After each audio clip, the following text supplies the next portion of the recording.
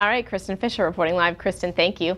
So let's bring in our political panel for a very fair and balanced debate. David Avella is the GOPAC chairman and radio host.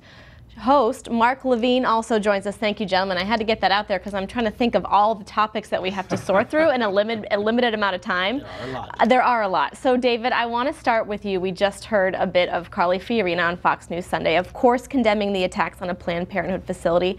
But she also hit hard on liberal critics, saying, who say anti-abortion rhetoric could have contributed to the shooting. So, what do Republican candidates at this point need to be doing? What does their conversation need to be in reaction to these type of horrific events? Carly Fiorina hit it right on the head, which is you have to state your pro-life views. Very important to Republican primary voters. We are the party of pro-life voters, by and large. And two, look, what the Democrats say is exactly what they're trying to do to score political points. It has no basis with reality. This deranged gentleman who went to Colorado and did a horrific thing did so because he's deranged, not because he's pro-life, per se. What do you think, Mark? I think he's a terrorist. I think anytime you kill someone for a political cause, you're a terrorist. And he killed someone because he's pro-life. Now, whatever your views are on abortion, we all have to condemn a terrorist attack. But we should call it for what it is. It is a terrorist attack to attack and kill anyone for political reasons. Okay, now we have, like I said, a lot of topics, so I want to move on. We also heard in her piece Ben Carson traveling to Jordan to visit the Syrian refugees.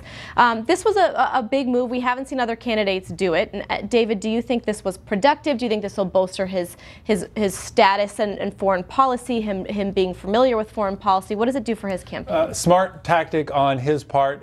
He's been criticized by some for making a few misstatements or missteps on foreign policy. So to go over there, the conversation right now is all about the refugees. We heard some of his comments being spot on, which is Syrians ultimately want to be in Syria. Those who don't want to do harm to the U.S. and use this as an outlet to get here.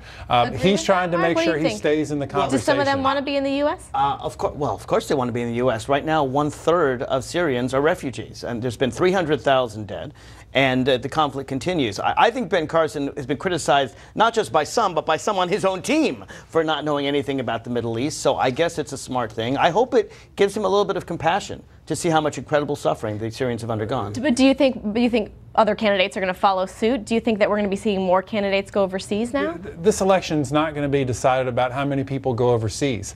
This election's going to be about who has the right answers for solving these problems. And going to Syria, it was a smart move, but it doesn't mean Ben Carson's going to get the nomination just because he went to Syria. It's smart because he's so weak. Ben Carson is fading and will fade fast, in my humble opinion. You think he's going to continue to fade? To be determined. I mean, we're 2 months away from votes actually starting to get counted, and pre-game is fun, but until votes actually start getting counted, we're not going to know who the nominee is going to be. Okay, we don't have much more time left, but I do have one more person that I want to talk about. This may surprise you. It's Donald Trump. He was on NBC. I've heard of him. He doubled down today on NBC when he said that he does recall seeing on TV New Jersey residents celebrating after 9/11. There is nothing that is holding him back. There's nothing on TV that shows that. There were a few people at Gaza that celebrated. There were no Americans celebrating that anyone has on video camera, so they would have found it by now. This is Donald Trump's way. He sort of doubles down on what he thinks people want him to say,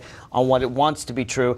I have a feeling he's going to fade as well. The Republican establishment supports Marco Rubio. The Republican establishment usually gets its way. They have superdelegates designed to let them get their way. So Trump and Carson will make a big deal right now. Come January, February, they'll be gone. Mark's not right. We don't have superdelegates in the Republican primary Sure election process. We don't. The Democrats have superdelegates, not Republicans. You can call them whatever you want, but they're more than 1 in 6 of the people at the convention. The people who cast the votes are voters in their states who then send their delegates. We don't do superdelegates. Democrats need to do that to protect Hillary Clinton, to keep Ben Carson, people or that are I'm sorry, not Ben Carson, to keep Bernie Sanders from taking the nomination away from her, as they needed to do a couple years ago, or tried to do with superdelegates to make sure Barack Obama didn't beat her. But he actually did. I'm talking about the unelected people that aren't chosen by primaries and caucuses. They don't get votes, Mark. Sure unelected people at the convention don't get to decide who the nominee is.